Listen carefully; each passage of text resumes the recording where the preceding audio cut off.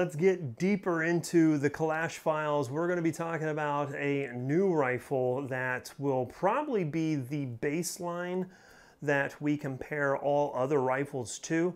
And I'm really excited because it's going to be my first Combloc AK-47. But before we get into that, I want to hear from you guys. Sound off in the comment section down below. What is your favorite AK-47 AKM pattern rifle? Is it one that you already own, one that you're saving up for, or one that's just on your wish list and you'll probably never get it unless you win the lottery or something like that? Let me know. I want to hear what you guys are looking at down in the comments. We'll catch you there. With that being said, let's just dive right into this. The RH-10 from Century Arms. This is my very first Combloc rifle, and I'm extremely excited to have this into my collection because it's been kind of my favorite, especially when it comes to a budget-minded rifle, especially for an AK-47. This is probably going to be one of the cheaper imports that you can buy. In order for us to talk about this rifle, we're going to need to talk about another rifle, and that's going to be the RH-10. This rifle and the RH-10 are basically the same rifle. They are both patterned off of the Romanian Model 63, and they are built in the Kruger Arms factory, obviously in Romania, and then imported into the United States under R22 compliance by Century Arms. Now, the Wasser is kind of an interesting little tale to talk to you guys about.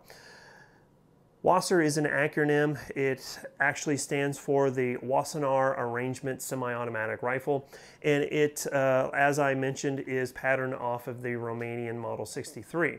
Now, it does have a bit of a love-hate relationship in the AK community because a lot of the first Wassers that were imported were not very good quality. They had a lot of QA, QC issues.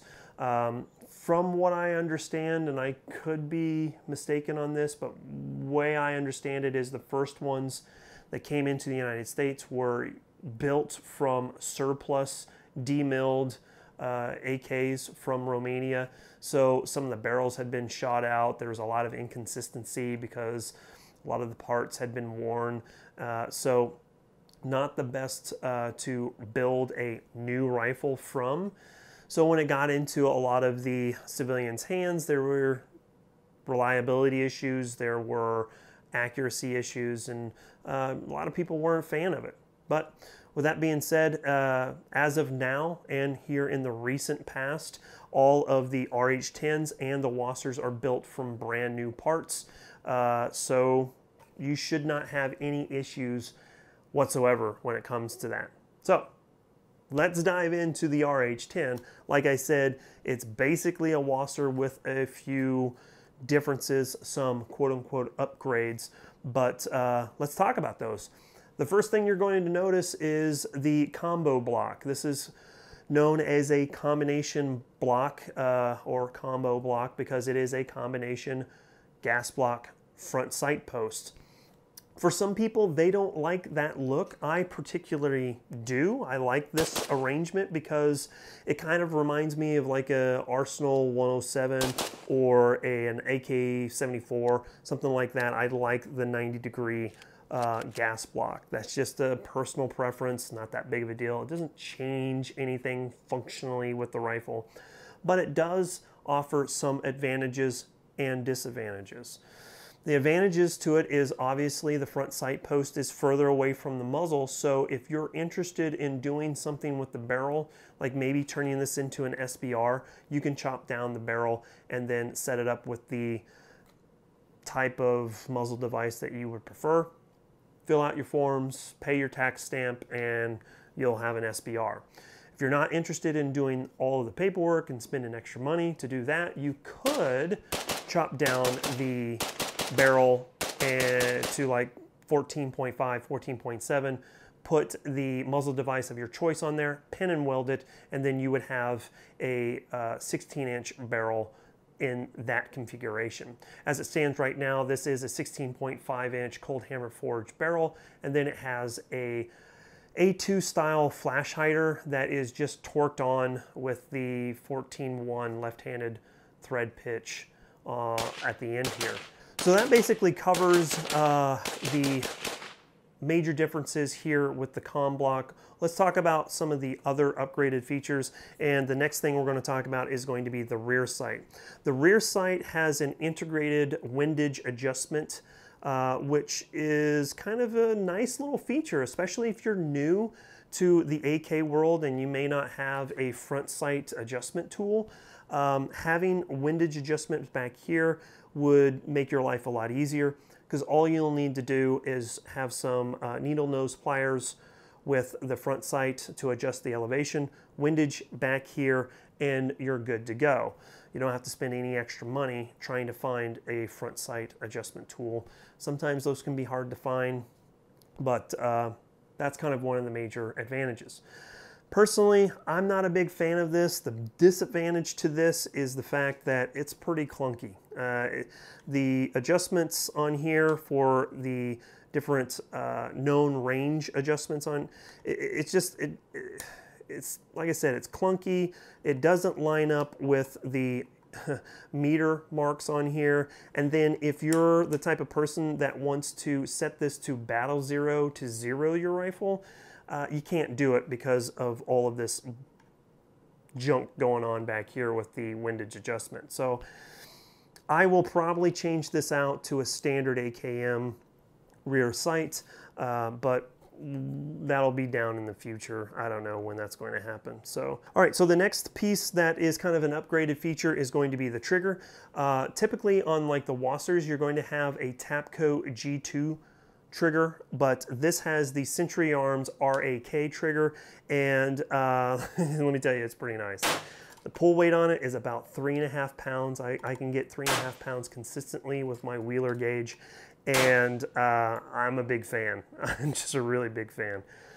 The Tapco G2 triggers, from what I've seen from Robski at AK Operators Union, seems to be a little bit oversprung, has a little bit too much tension in the spring. So as that hammer falls, it's, you know, coming down a little bit harder than some of the other triggers out there. And what that does is kind of deforms the tail on the carrier. Is that big of an, is that kind of a big issue? No, it's really not. But, you know, for some of us, we kind of like to keep our rifles in as good a condition as possible. The more we shoot, the more deformation that happens. And from what I can see with the RAK trigger, that's not as much of a problem based off of the different videos I've seen from Robski on the RH-10 and the Wasser. So those are some of the great upgrades that we have with the RH-10 compared to its Wasser brethren. With that being said, everything else is pretty standard when it comes to a Romanian rifle. It is not going to have the dimples here on the receiver, so if that's something that you're interested in, it's not going to have it. The rivets on this are pretty good. I don't have any noticeable issues so far. And then the receiver is going to have a Parkerized finish, so it's matte black. I kind of like Parkerized finishes because the more that you work on it, the more you shoot it, the more you take it in and out of gun cases, the more you love on it. It's just going to start having a nice patina to it. It's going to have that battle-worn look to it. So I'm kind of interested to see what happens to the receiver as we move on down the road. So let's talk about some of the things that are not so great with it. I've already talked about the pros and cons about the combo block, talked about the pros and cons with the rear sight, but when it comes to this rifle, you guys may know, you may not know, I love blondes. I love the blonde furniture on this. I married a blonde, so but I will say that the furniture is not the highest quality. You can tell just by feeling it that it just doesn't feel right. It is American made, so they're probably cutting corners on cost there. I don't know if you guys can see it, but right here it's already dinged up, so the wood's kind of soft. And then if you run a couple magazines through this pretty quickly, the handguards, they're going to transmit heat pretty quickly as well. If you're not wearing a glove, if you're not doing the Michael Jackson thing with this, it's going to be uncomfortable to shoot after a couple of magazines. So I do have some surplus furniture on its way in. It is refinished, so as soon as it comes in, I'll swap everything out and I will show you guys what it looks like from there. But I'm kind of excited to see how that kind of changed the look on it. The next thing that I'm not necessarily a big fan of is this hooded front sight. When I draw up on a target, it just kind of seems a little claustrophobic, a little cluttered. It obscures the target a little bit more than I would like. Something I'm just going to have to get used to. It's not that big of a deal, but I'm not a big fan as of yet. That may change over time, but something I'm going to have to get used to. The last thing I will say about this is talking with Mike from Semi-Armed Life podcast, talking with Brandon Herrera, this rifle seems to be a little overgassed. And the reason why I say that is I run a drill called the 1 through 5 drill. If you're not familiar with that, basically the short of it is you have 3 targets in front of you, about 5 to 7 yards, and you're going to progressively increase the number of rounds that you shoot into those targets, moving from left to right and then back to left. So your first target on the left is going to get 1, then the middle is going to get 2, the right's going to get 3, move back to the middle for 4, back to the left for 5.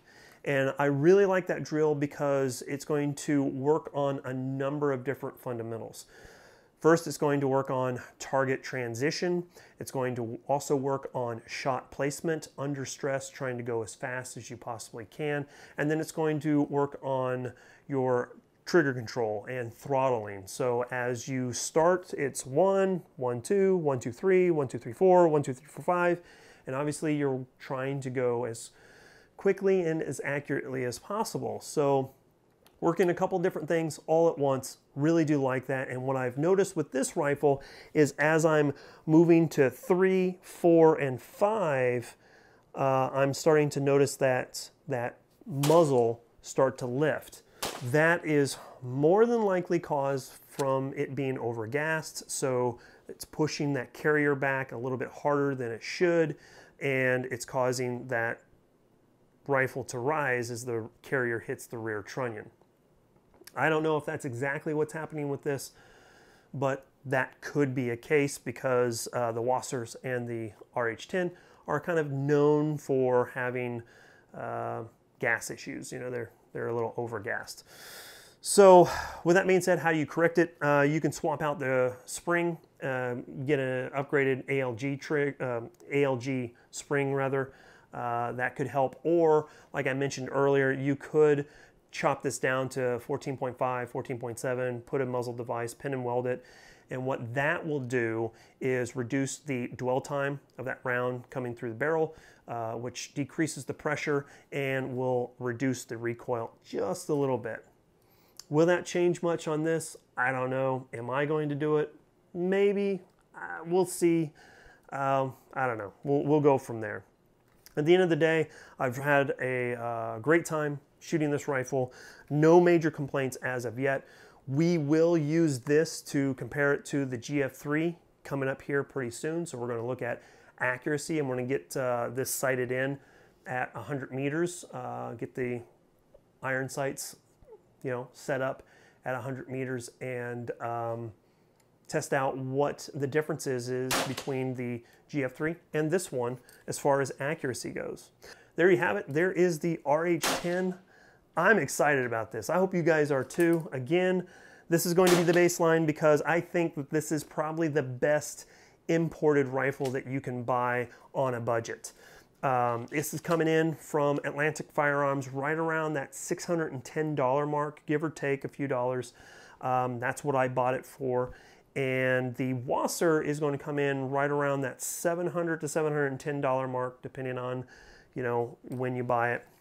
Prices may vary, obviously, but it's interesting that this is the upgraded version but it's less expensive. I don't know why that is. My hypothesis is that it has to do with the fact that this is newer than the Wasser.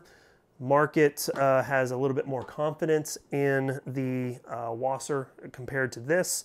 So that may be one of the major reasons. Maybe people aren't buying the RH-10 as much as they are the Wasser, because Wasser's been around for a while. They know it. So with that being said, is the RH-10 a rifle that you guys would be interested in? Sound off in the comment section down below. In addition to that, what are some of the things that you guys are wanting me to do as far as comparison goes? I have some ideas of myself. Accuracy, obviously, you know, we'll start taking a look at the internal components to see what the wear-in period looks like, and see if there's any major issues with premature wearing, or, you know, deformation in that carrier tail, whatever the case may be. But I want to hear from you guys as well. What are some of the things you're expecting to see? Sound off in the comment section down below. With that being said, it's really all I got this time. Thanks so much for swinging by. If you guys are interested in supporting the channel, the best way you can do that is by subscribing and hitting the notification bell. Give me a thumbs up or share it with your friends if you guys are already a subscriber and you feel that I deserve that. Another great way to do that is by swinging by fitandfire.com. I will have links to this rifle over there, as well as the other stuff that I'm using, especially with these Midwest Industry rails and magazines and all that jazz. I'll have all the links that you guys need over at fitandfire.com. So appreciate you guys swinging by. Thank you so much for spending your time with me. We will get out of here until next time. Thank you so very much. As always, freedom through strength. Here comes a high five. You guys ready? Here we go. Bye, y'all.